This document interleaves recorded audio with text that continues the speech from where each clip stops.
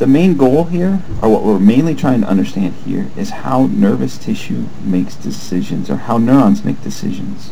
With some pretty basic thoughts, it's really easy to understand how you make decisions, how your decisions involve pros and cons, and those pros and cons can be of various strength. And these decisions can be everything from, like our metaphor today, do I take an umbrella, to is that a T or an I? Is that the word the or them? Is my car moving to the left and so I need to steer a little bit to the right to stay in my lane? Is that something off to the side of the road that I need to respond to? These are all small little decisions that guide our overall consciousness.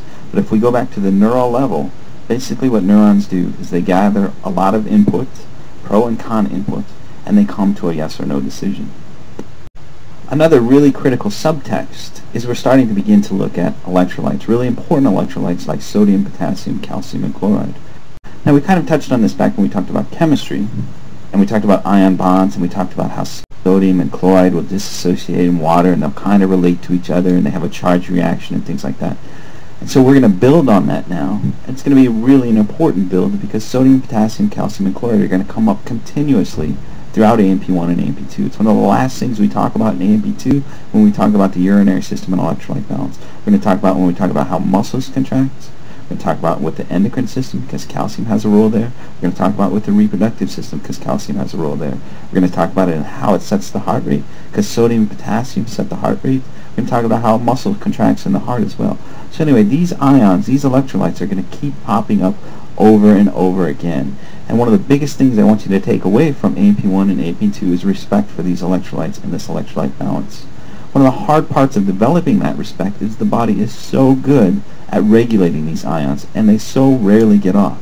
But if they do get off, if there's an imbalance in these ions, it's almost always immediately tragic. Some examples that you can think about are Terry Schiavo, due to diet problems, had an imbalance of potassium that shut down her heart and led to a coma. Or another really kind of unfortunately infamous event happened I think last February with the water drinking contest. If you drink too much water, it causes water toxicity, which basically is relating to these electrolytes because you're diluting out these electrolytes. And as you'll see here today, that's going to affect how neurons function.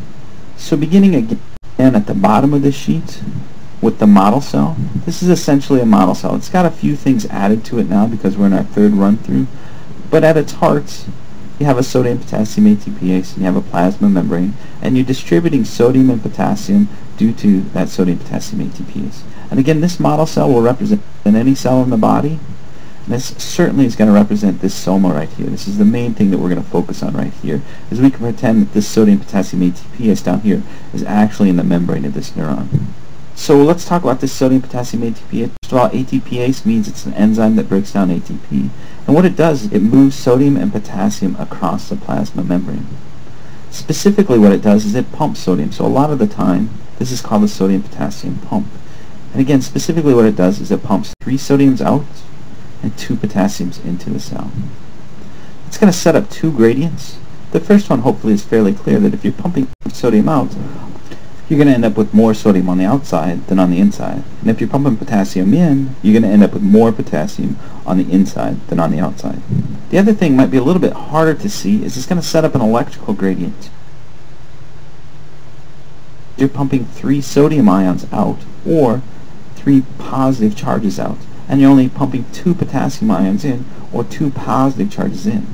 So essentially what you're doing is you're pumping positive charge outside the cell. Now the first guy that talked about this, he had a choice. He could talk about the outside of the cell is positive relative to the inside, or, same thing, he could say the inside is negative relative to the outside.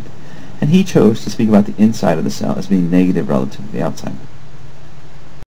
70 millivolts.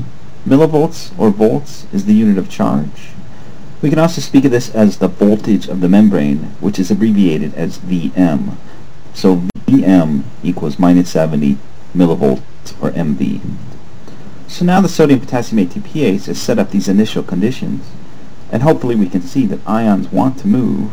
But let's get more specific about why do ions want to move, and that's number 2 here. Again, it comes down to those 2 gradients set up by the sodium potassium ATPase, the chemical gradient and the electrical gradient.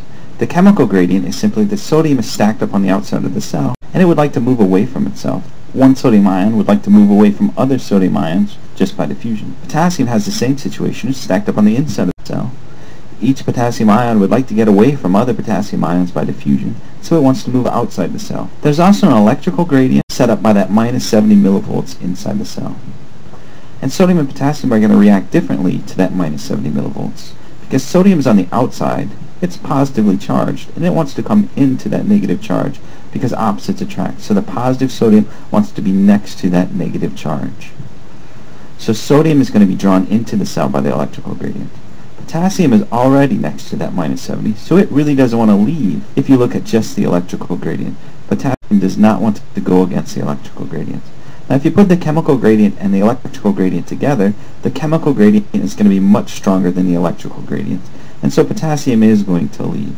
Another way we can think about that is if you could open up a channel that will let both sodium and potassium through, what would happen? Now this is a rare situation because most of the time an ion channel is just going to let one type of ion through. So there's a sodium channel that lets sodium through, or there's a potassium channel that just lets potassium through. There is one specific case that is going to come up when we talk about muscle physiology, where a channel will let both sodium and potassium flow through the same opening.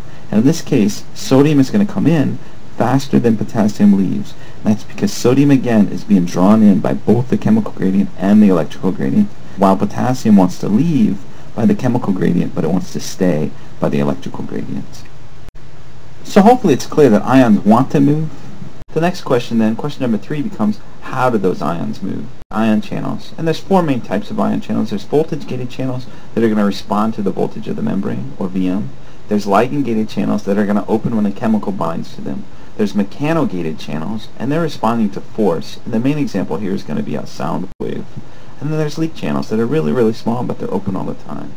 So I'm focusing in a little bit more, and I'm going to start on the voltage-gated channels so that we can describe why those open and close. We're going to start with something called a gate, and obviously these are real simple cartoons. And right here is our gate, and that's going to keep the channel closed. On the gate are positive charges in the case of the voltage-gated channel. These positive charges are going to respond to the voltage of the membrane inside the cell.